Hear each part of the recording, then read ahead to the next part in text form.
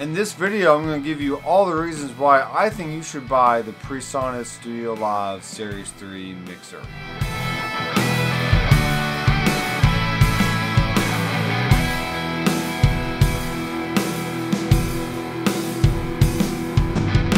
Hey guys, welcome back to the channel. I am Dr. Mcfarland.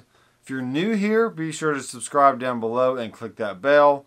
And if you're just searching around YouTube trying to learn more about the Presonus Studiolive mixer, then you've come to a great place because I have a whole series just on this board itself. But in this video, we're going to try to answer the question, should you buy the Presonus Studiolive mixer? So let's go over some of the features and let's figure it out. So first of all, the Series 3 mixer from Presonus is a huge upgrade from the classic version that was released many years ago. And on this one, we actually have flying faders.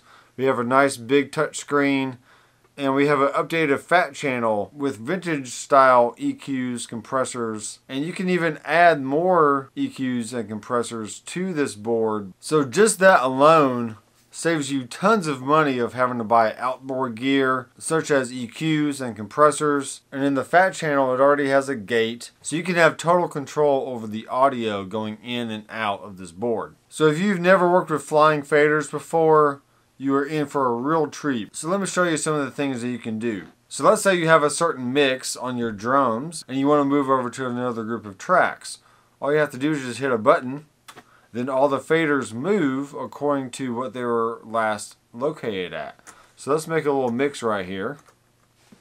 And we can flip back and forth between these tracks and the next set of tracks, which is really, really cool. And you actually have up to 8 stereo pairs that you can assign tracks to. You can make these aux mixes, submixes, or a matrix mix, which allows you to go a little bit deeper into the routing of this board. Now with the main channel assignments, you do have a phase invert and a 48 volt phantom power. And you also have the option to send any track to the main output, as well as a subgroup. And it's also very cool that you can link different channels together. So I have 1 and 2 linked together. So if I move fader 1, you can see that both faders move at the same time. And let's say you want to send some audio from your computer to the board. You can assign a track via USB. And now you can have this fader be a click track coming back from your DAW.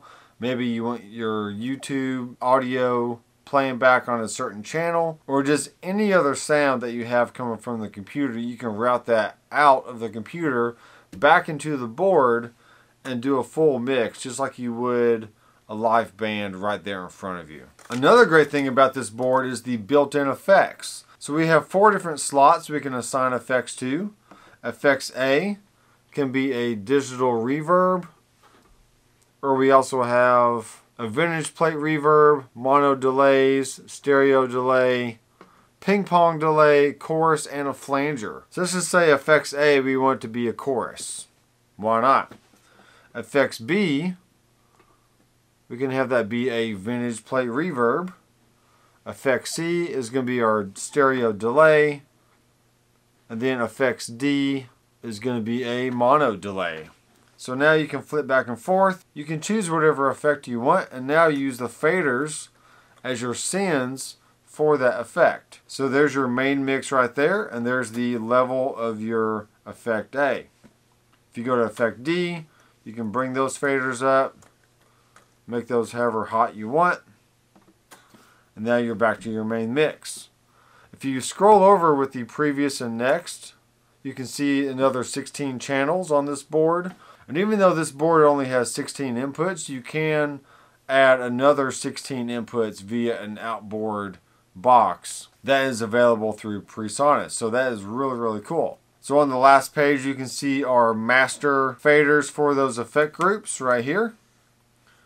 Then you also see the auxiliary inputs 1 and 2, as well as the tape in and the talkback mic. Alright, the next really cool feature about this board is having a user layer. And what that means is if you have a set of tracks that you need access to really quickly and that you use all the time, then all you have to do is just hit the user, and there's some tracks right here. So for me, I use my electronic drum kit all the time, so I have a fader for that. I have a click track fader that comes out of the DAW that I'm using. I have a computer fader that plays back audio from Spotify, YouTube, whatever else outputs out of the computer.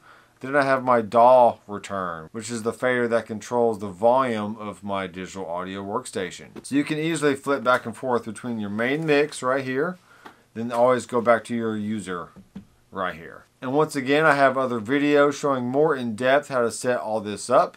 So be sure to check the rest of this playlist so you can learn more about these special features. But this is more of an overview video. So the aux mixes on the side here, we can make those subgroups. As you can see, I have a subgroup right here. So when I choose subgroup 1, I have the faders for that subgroup show up and everything else is down and muted. Mix 2 over here shows just the faders for that mix. And we also have the mix effects masters. So here's my subgroups right here and the rest of the aux mixes, as well as my sub outputs A through D and my effects masters on the other page. Okay, we also have DCA groups, which is a great way to use one fader and control the volume of multiple faders at one time. So if I choose DCA 1, you can see that here's my DCA group over here, and when I move this fader up and down, the rest of the faders move in relation to this one fader, which is great. So that's slightly different from an aux mix, and I do have a video on that as well. There are tons of inputs and outputs on the back of this board, and like I said, you have 16 total inputs for your mic or line inputs, as well as auxiliary ends for a keyboard or maybe a record machine or even an electronic drum kit. And for every aux mix or subgroup, you also have separate outputs that you can assign to send out to a floor wedge on stage or maybe even a headphone mix. So the last feature we're going to talk about is actually storing different mixes as scenes or projects on the board. So if you hit the scenes button right here, you can see we have projects and we have scenes. So for example, I have a Saturday night project, which is the name of a certain gig on a Saturday night. And I have 3 different bands called up. So the first band is Mongoose. And I can quickly recall that mix. And there you go. There's the mix for the first band. It'll save all the fat channel settings as well. And then we can go to the next band, hit recall, and then there you go. And now we have the last band. So you can store as many different projects or scenes within those projects as you want, and then also back them up on your computer for safekeeping whenever you need to get back to them. So that's just a great way to utilize the flying fader aspect of this board and take total control of your mix and get back to it whenever you need to. So pretty much all the boards in this series are over $2,000. But if you look on the used market, like on Amazon, or even an open box or demo version on Sweetwater, you can probably find these for around $1,500 to $2,000, especially for the 16 version that I have.